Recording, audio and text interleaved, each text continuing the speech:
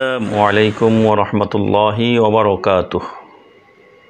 সুপ্রিয় দর্শক এবং শ্রোতা, সর্বাগ্রে আল্লাহ সুবহানাহু ওয়া তাআলার দরবারে শুকরিয়া আদায় করছি যে আল্লাহ রাব্বুল আলামিন আমাদেরকে সুস্থতার সাথে আজকের এই সময় পর্যন্ত তাঁর এই দুনিয়ায় বাঁচিয়ে রেখেছেন।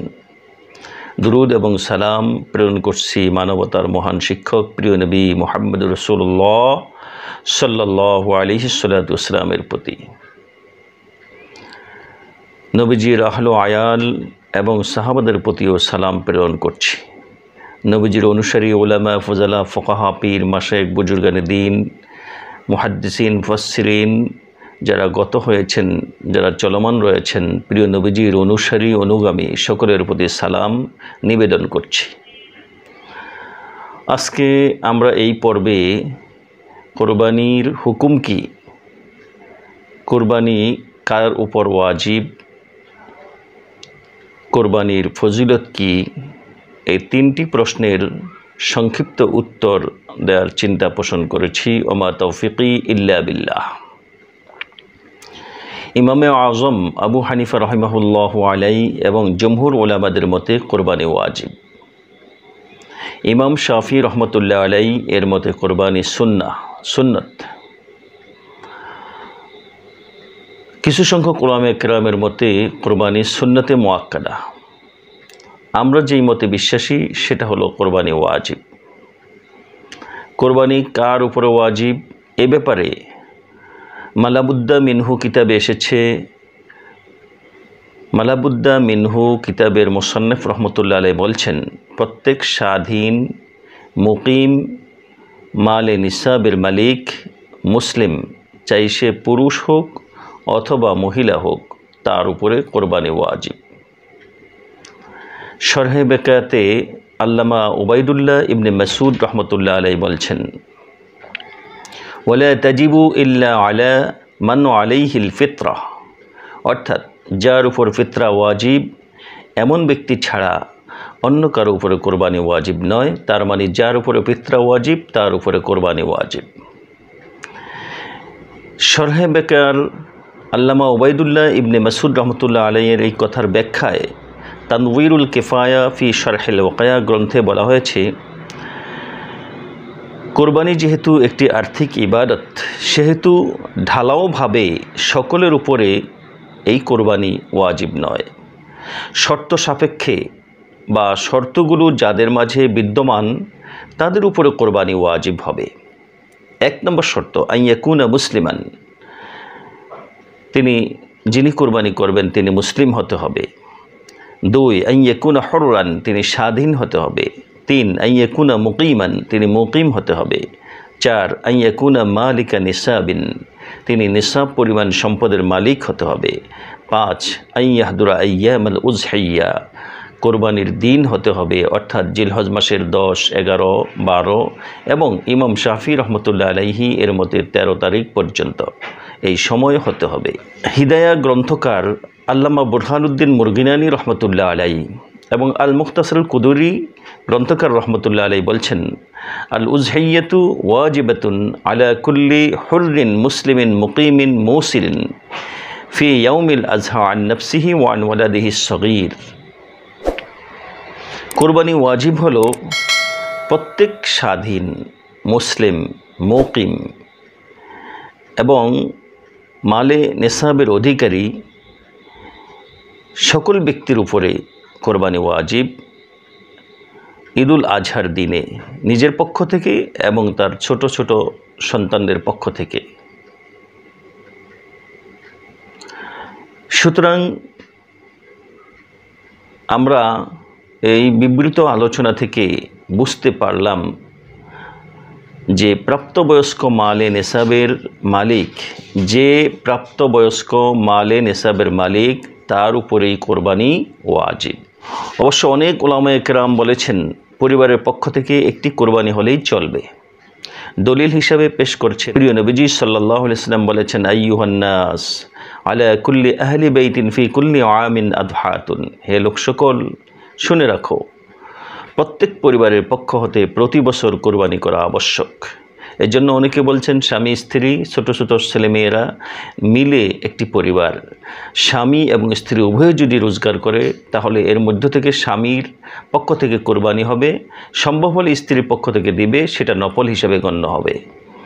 এটা অনেকে ব্যক্ত করেছেন এই মত, মূলত ওইটাই, ওই মতের পক্ষেও দলিল রয়েছে। রাসূলুল্লাহ সাল্লাল্লাহু আলাইহি ওয়াসাল্লাম বলেছেন, ওই মতের পক্ষে বলতে অর্থাৎ যিনি মালিক নেসাবের মালিক হবেন, নেসাব পরিমাণ সম্পদের মালিক হবেন, তার উপরে কোরবানি ওয়াজিব। প্রিয় নবীজি সাল্লাল্লাহু আলাইহি ওয়াসাল্লাম এবার এ ব্যাপারে বলেছেন, মান ওয়াজাদা সাআতান লিআন ইউদহিয়া ফালাম ইউদহি ফালা ইয়াহদুর মুসাল্লানা।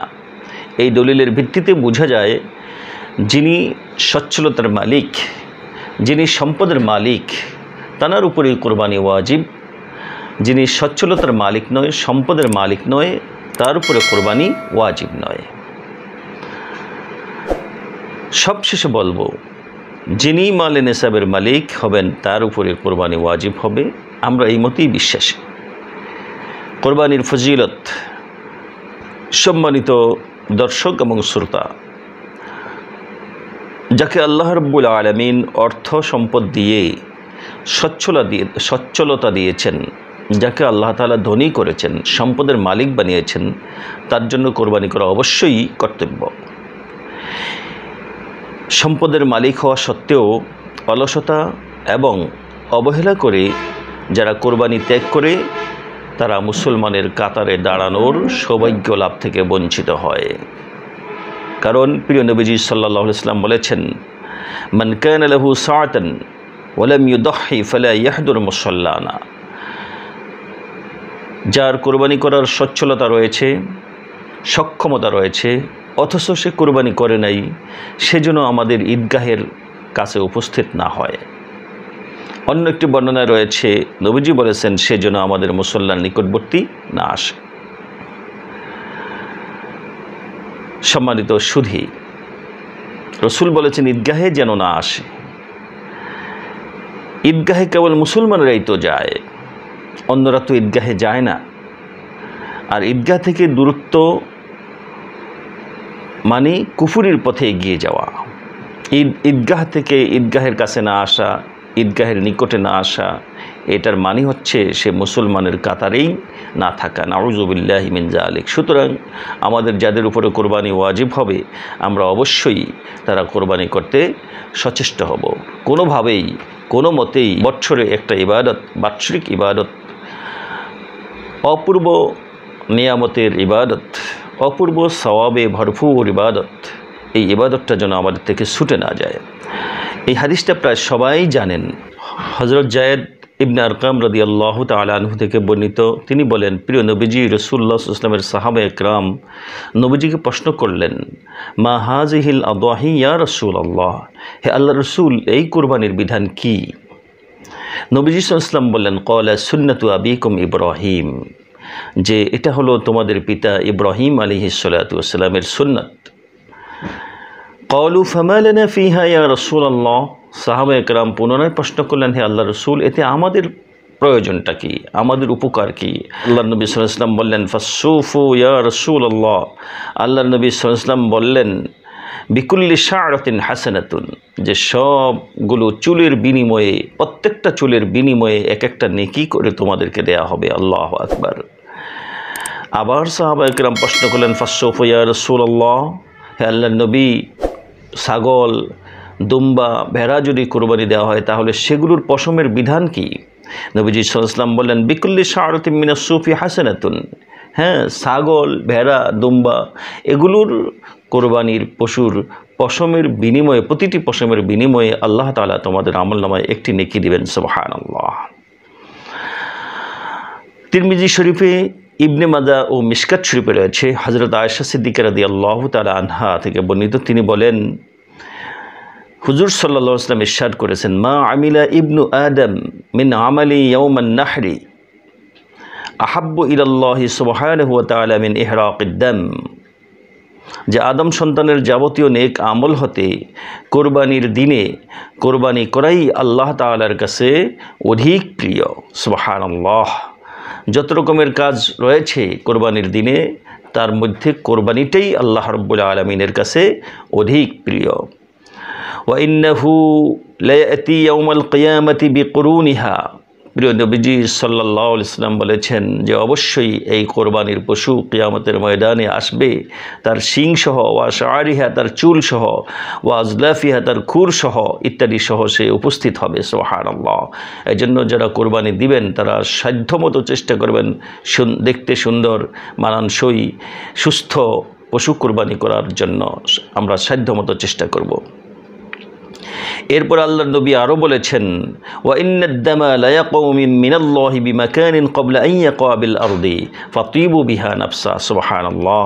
নিশ্চয়ই কোরবানির রক্ত জমিনে পতিত হওয়ার পূর্বেই আল্লাহ রাব্বুল আলামিনের নিকট কবুল হয়ে যায়। সুবহানাল্লাহ। অতএব সুসংবাদ দ্বারা তোমরা নিজেকে ধন্য মনে করো। ফাতিবু বিহা নাফসা, এই সুসংবাদ দ্বারা তোমরা নিজেদেরকে ধন্য মনে করো। সুবহানাল্লাহ। হযরত আব্দুল্লাহ ইবনে আব্বাস রাদিয়াল্লাহু তাআলা আনহু হতে বর্ণিত, নবী করিম সাল্লাল্লাহু আলাইহি ওয়াসাল্লাম ইরশাদ করেছেন, আত-তারগীব ওয়াত তারহিব কিতাবের মধ্যে হাদিসটি এসেছে, যে কোনো ক্ষেত্রে সম্পদ ব্যয় করার চেয়ে ঈদের দিনে কোরবানি করাই আল্লাহ রাব্বুল আলামিনের নিকট অধিক প্রিয়। হযরতে হুসাইন ইবনে আলী রাদিয়াল্লাহু তাআলা আনহু হতে বর্ণিত, নবী করিম সাল্লাল্লাহু আলাইহি ওয়াসাল্লাম ইরশাদ করেছেন, এই হাদিসটাও আত-তারগীব ওয়াত তারহিব কিতাবের মধ্যে এসেছে, যে ব্যক্তি পুণ্যের আশায় খুশি মনে বিশুদ্ধ নিয়তে কোরবানি করলো, তার জন্য ওই কোরবানির পশু, আল্লাহু আকবার, তার জন্য ওই কোরবানি জাহান্নাম থেকে বাঁচার জন্য দেয়াল সমতুল্য হয়ে যাবে। সুবহানাল্লাহ। সুবহানাল্লাহ। সম্মানিত সুধী, আমরা কোরবানির ফজিলত সম্পর্কে আরও কিছু তথ্য পাই। হযরত আবু সাঈদ খুদরি রাদিয়াল্লাহু তাআলা হতে বর্ণিত, নবী করিম সাল্লাল্লাহু আলাইহি ওয়াসাল্লাম ইরশাদ করেছেন, হে ফাতেমা, তোমার কোরবানিতে তুমি উপস্থিত থাকো, কেননা তোমার কোরবানির পশুর রক্তের প্রথম বিন্দুটি ঝরার সাথে সাথে তোমার পূর্ববর্তী সকল গুনাহ ক্ষমা করে দেয়া হবে। সুবহানাল্লাহ। হযরত ফাতেমা প্রিয় নবীজির মুখে এই কথা শুনতে পেরে প্রশ্ন করলেন, ইয়া রাসূলুল্লাহ, এটা কি শুধু আমাদের আহলে বাইতের জন্য না সকল মুসলমানের জন্য?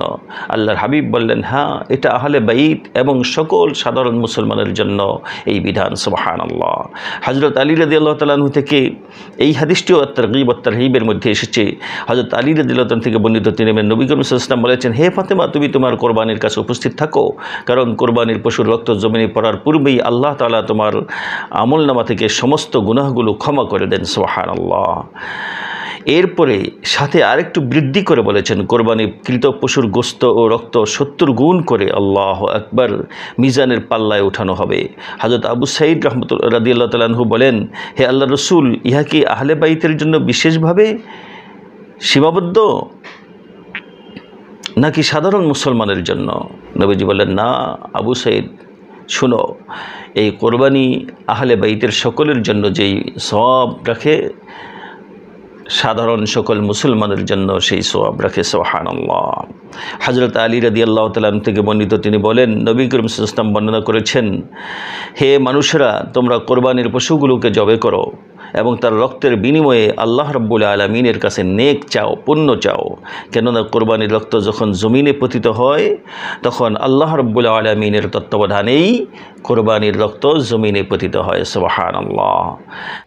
বিবৃত আলোচনা থেকে আমরা সবাই উপকৃত হব এই প্রত্যাশা রাখছি ইনশাআল্লাহ। আর সেই সাথে রব্বুল আলামিনের দরবারে ফরিয়াদ ব্যক্ত করছি, আল্লাহ রব্বুল আলামিন যেন পৃথিবীর সকল মুসলমানকে মানসিক ও আর্থিকভাবে সচ্ছলতা দান করেন, ধনী করে দেন, যেন তারা প্রত্যেকেই কোরবানি শরীক হতে পারে, কোরবানি দিতে পারে, কোরবানির মতো পুণ্যময় কাজে শরীক হতে পারে। আল্লাহ রব্বুল আলামিন সবাইকে তৌফিক দান করুক। ওমা তৌফিকি ইল্লা বিল্লাহ। আসসালামু আলাইকুম ওয়া রাহমাতুল্লাহ।